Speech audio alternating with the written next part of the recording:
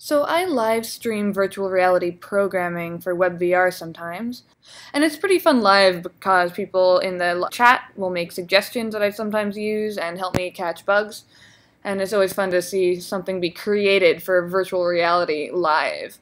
But to make it more archivable and more watchable not live, I decided to try editing it down and posting it on the web. So here is the edited version of yesterday's live stream.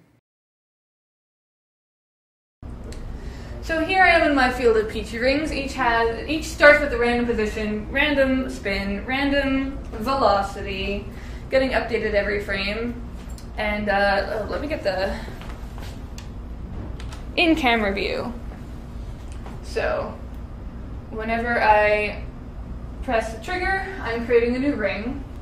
That is also at a random velocity and a random spin. So if we want to feel like we're throwing a Peachy ring, shooting a Peachy ring, tossing a Peachy ring, we have a couple options as to what velocity we would rather give these rings than just random. One option might be we could be keeping track of the position over time of the controller. And if we take the position over time, then we can, turn that into a velocity to give the Peachy ring. So it would be going like how I flung it. That would be like the calculus route. Another way we could do it is just have it shoot maybe straight between where you're looking and the controller. So the vector math route would be, we're going to take the position of the headset and the position of the controller, draw a line, draw a vector, and then we're going to take that vector and add that, or some scaling of it, to the Peachy ring. Another way to give a non-random velocity would be you take just where the controller's pointing and set the Peachy ring going in that same direction. I guess chat, let me know which one you want to do. We're going to do vector math. So here we are in a drawing program that we've been working on for the last week. And the reason we're here is just so I can kind of draw out and figure out what we're going to need to do.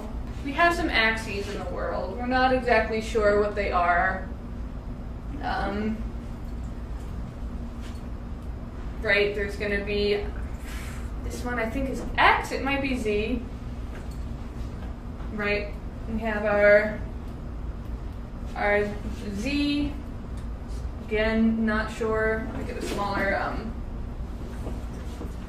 Z, maybe. Definitely the vertical one is Y. And again, yep, not drawing fast enough. Right, but that's basically what we're working with. And then we have a special point 0.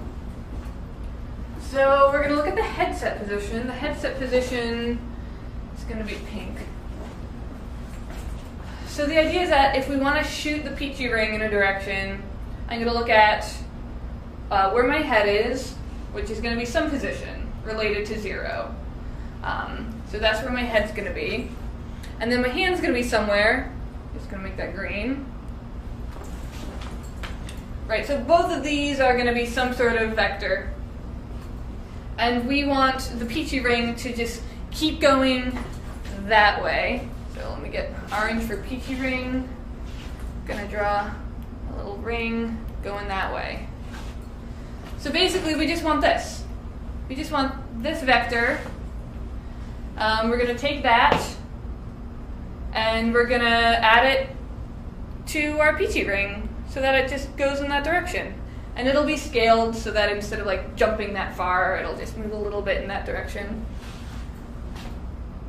So how do we get this number? We've got this one, we've got this one, and if we've got this and this, and we want what we want, the yellow one actually, is going to be this.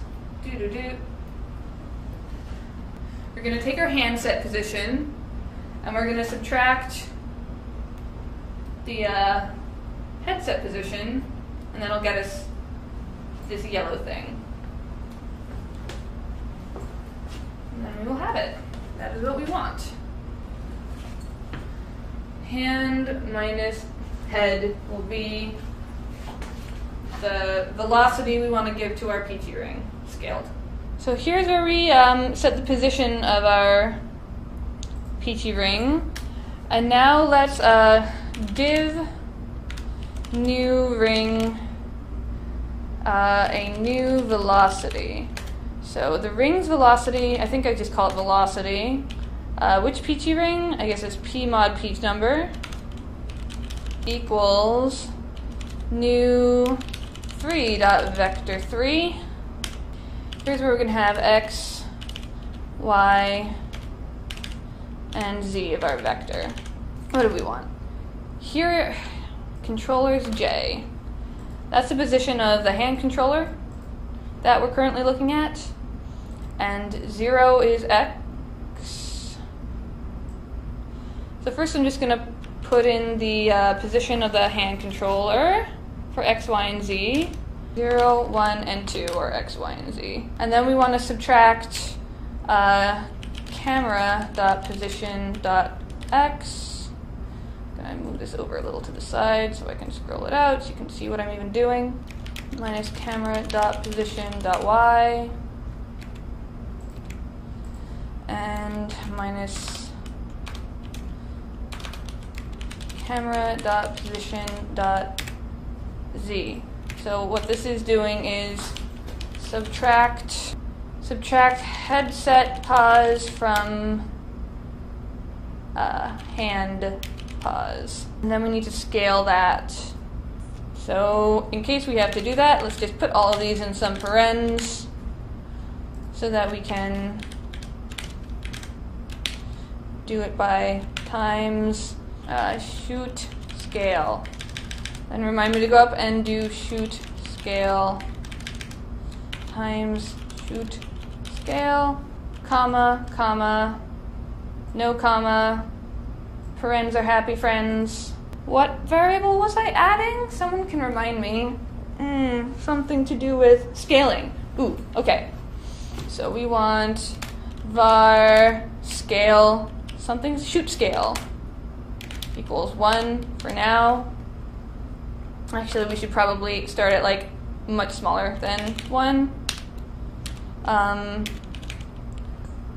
For scaling shooting vector. Alright, so what are the chances this works on the first try? And I think it works, actually. I think it works surprisingly well. Very, very important. This is a bad idea. I probably need something that decreases the momentum over time, and that is easy to do.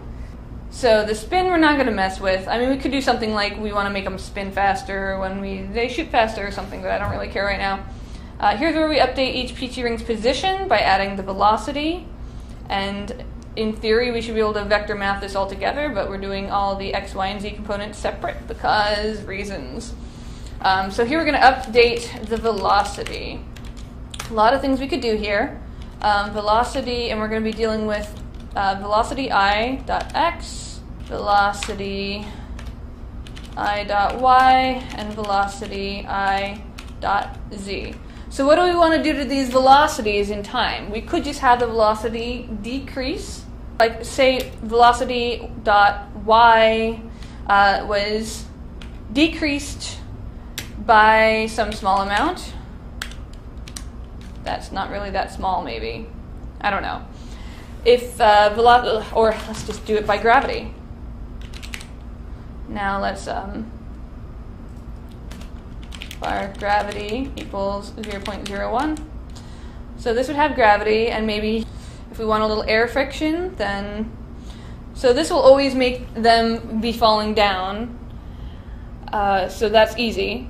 If we want them to always be slowing down, then we have to know whether we're dealing with a positive x or a negative x, which is why I would rather just multiply them by something smaller instead of subtracting a number, because sometimes we would want to actually be adding a number. So we can times equal 0.9. Actually, let's call it air friction.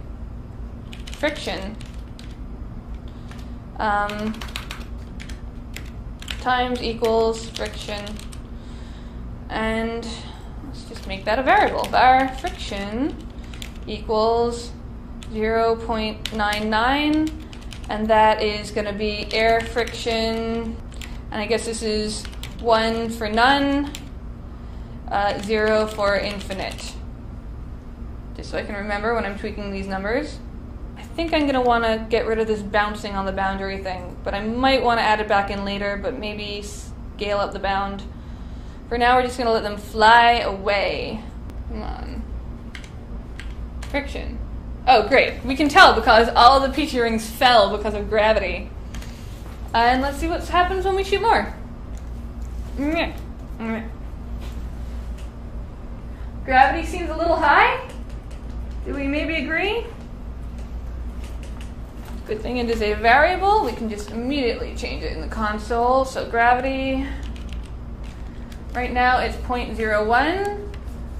Let's set it to 0.001. Okay. More reasonable. And now maybe the friction is too high. Let's see what happens if friction... This is with no friction, air friction.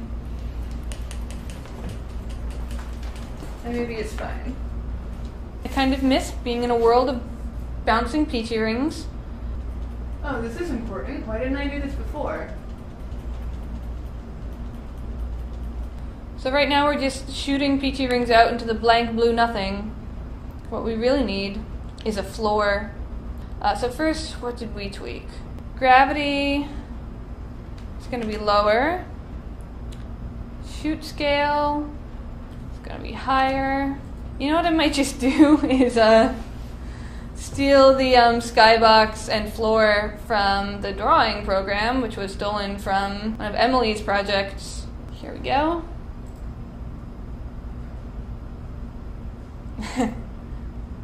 Peachy rings. Aha! Where's my Peachy ring shooter? Here we go. And now that we have a floor, a lot of things get easier. We can make them stop when they hit the floor. Since we know where the floor is, we know where our Peachy rings are, all we have to do is see if our Peachy ring is at y equals floor, or y is less than floor, whatever floor height, and make them stop. This Peachy ring position updates. So we only want to update this if they're in the air. Check if it's hit the floor. If ring I.position.y, we only want to update stuff if it's above the floor. Only if it's above the floor. So if ring I.position.y is greater than floor.position.y, then we're going to update all of this. You can all tab in. Whereas if it's hit the floor, it's just going to not update. It's not going to move. Or maybe they should bounce off the floor. Ooh, that is a good plan. Chat, you are smart. All right, we're gonna try. Wait, this is stop at floor. First, we're gonna try this, and then of course they're Peachy rings. They should bounce, and there should even be a bounce animation when they bounce. Push. Okay. Yes. Yes, they will bounce. First, we will try having them just stop at the floor. Then, obviously, they're gonna bounce off the floor. I don't even know what I was thinking. So now all of our Peachy rings are stuck in the floor, and when we shoot them,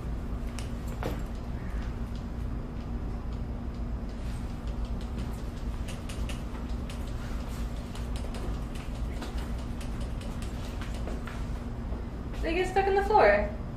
We shouldn't be on a floor, we should be on like a giant cake covered in frosting so that when they land, I'm thinking something soft, because you want the Peachy rings to land a little bit embedded in it for it to make sense. So I think if we were on like, yeah, a giant cake.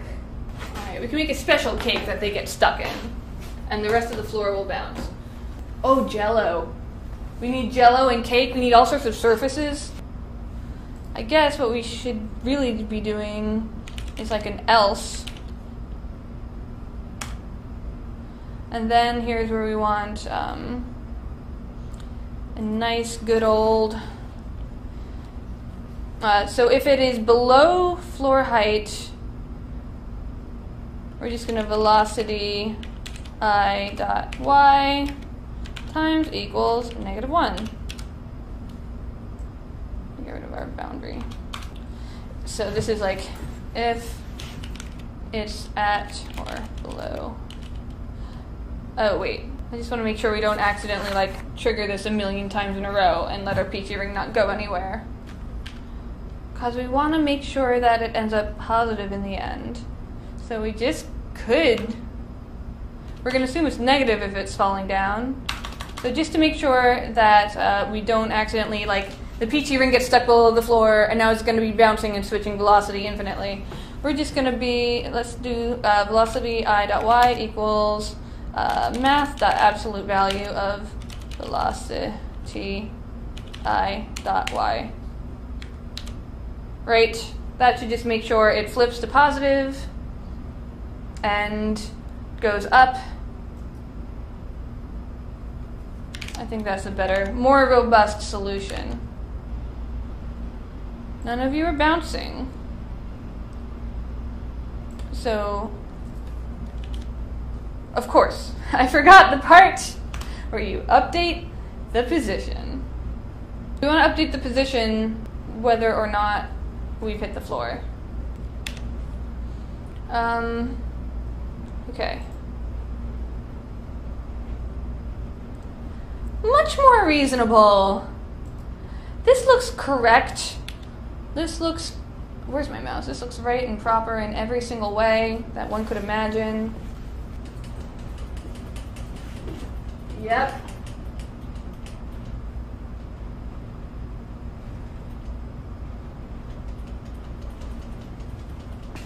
But this is good.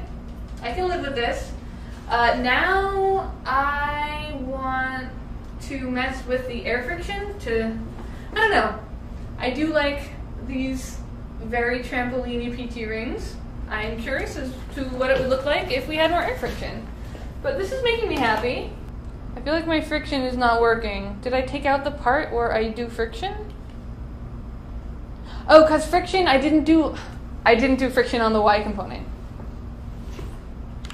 I don't know why I did not do friction on the Y component. Okay, velocity I dot y minus equals gravity. That's all great, but I want velocity I dot y then to be times equaled with friction.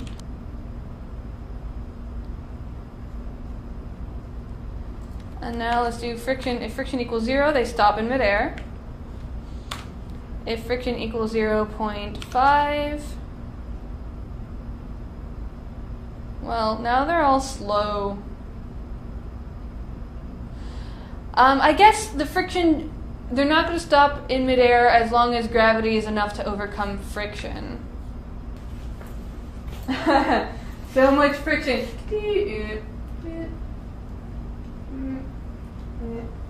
So let's make the friction 0.99.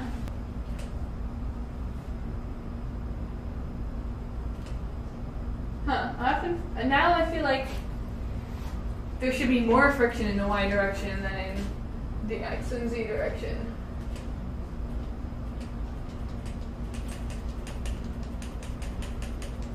Or I guess when it just hits, when it hits the ground. Friction equals 1.1. You're right. We should try setting it to more than 1 just so we can see them bounce higher and higher and higher forever. I gotta do 1.01 just because 1.1 is a lot. Yep. I want to just like in fact even just 1.1 is a lot.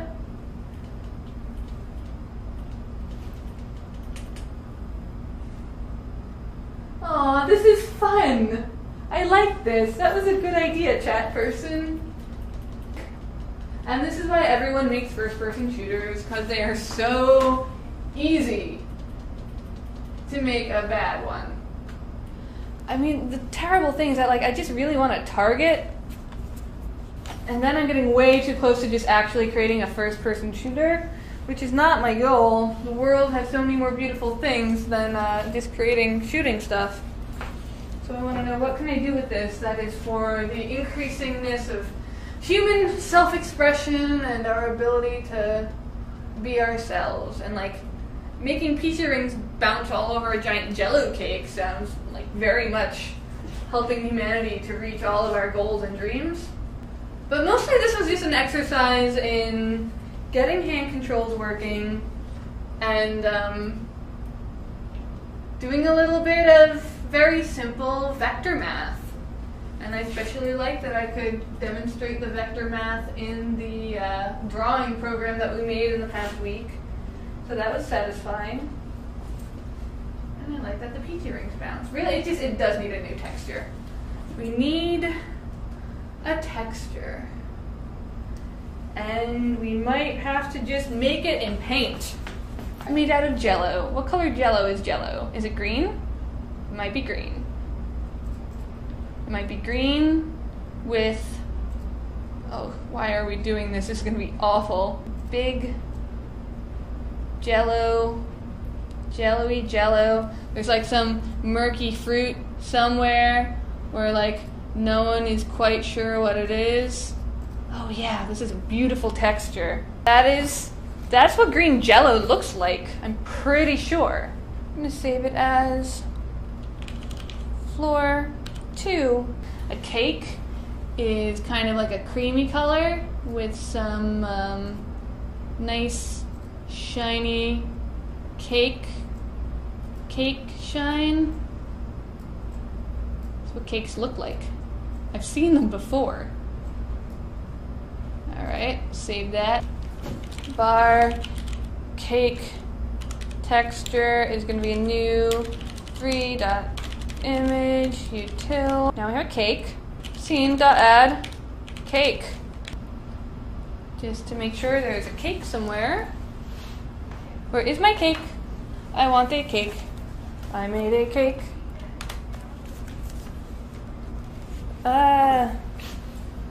Cake? Where is cake? Cake.position is at 0. It exists. That does not seem to have been the problem. Oh, wait. Maybe I was just inside it. Maybe it was there the whole time and just my head was inside it. Look at that lovely cake. Whoa. They're everywhere. Uh-huh. They have so physics. Yep. Ooh, bouncy physics. Did physics to it. It has bounce. Whoa, they also shoot. I wanted to make the floor into green jello, but I don't understand what I'm doing wrong with my green jello. Position. Cake. Dot position. Dot set 2, 2. Oh wait. Let's make y be floor dot position dot y. I think the center of the cake is in the middle of the cake and not at the bottom of the cake. So we need like floor dot position dot y plus, I don't know, 0.25. And then if we hit the cake, if ring I dot position dot, what is it, like distance to? Distance to cake dot position is less than cake radius, then we do stuff. First, let me make cake radius be a thing. If ring I dot position dot distance to cake dot position is less than cake radius, then we want to just make the velocity 0. Or maybe we just not move it. And then everything else is just else ifs, right? Presumably you hit the cake. You hit the cake. Okay, and now is the part where our cake should be round. Round cake, round cake. How does round cake? Here's my cake. So we want a cylinder. Cylinder? Is that how you spell cylinder? Okay, well, let's see if it works. So there's my cake. It's over there. It's very bright. I guess it's right under the light. And, that's interesting. It causes skiing Peachy rings. Did I forget to... I guess I didn't put the position thing in the other loops. Why are you doing that? Ugh. I mean, I don't think I'm complaining. Just anything within the cake radius. It's like a magic cake.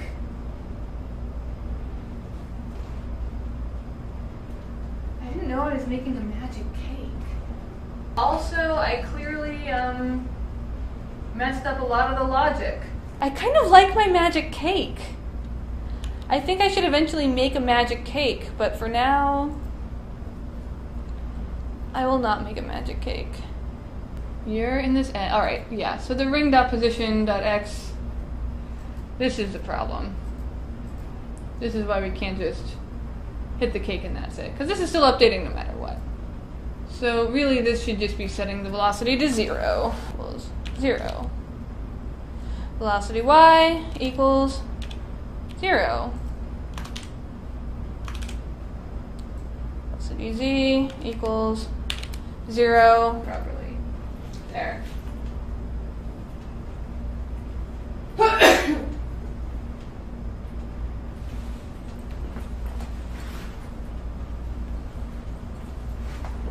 Cake radius is too high, but you get the idea. Cake radius, right now it's 1. Let's make it half as big. Immediately those will all fall down. The collision is a sphere, because that's just super easy. Which means that around the roundy cake is fine. It means the top of the cake is going to be a little more moundy than is realistic for tossing Peachy rings into a giant cake. But I think that's okay. I'm not, like, super picky about that. Oh, we can, like, bounce into the cake. Very good. Alright, I'm pretty happy with the work I've done today at my job. That is what we did. We can shoot a cake with Peachy rings, and I feel like this was very important. So, farewell. After the live stream ended, I made a few quick tweaks to get that very important jello ground texture working and put a cherry on top of the cake, which is important both because it is a cherry and because it makes the cake a little closer to a sphere, so better for collision purposes. In previous streams, we set up a virtual reality world, and we just got hand controls working, so my goal in this live stream was to use hand controls in a new way and try doing some vector math and explaining that on the live stream. The end.